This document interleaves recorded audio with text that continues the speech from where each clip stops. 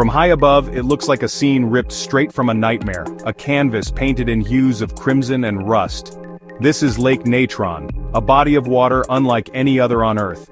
This isn't a scene from a horror movie set, it's a real and truly bizarre place located in Tanzania, a place ominously called Lake Natron. Its waters hold a secret, a deadly chemistry that transforms life into stone.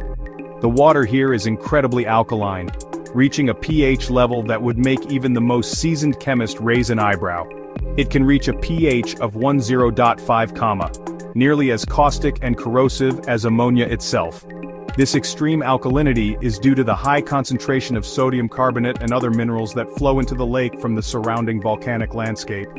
If birds or small animals are unfortunate enough to touch the lake, their bodies begin to calcify almost immediately, as if they've been flash frozen and turned to stone by some ancient curse.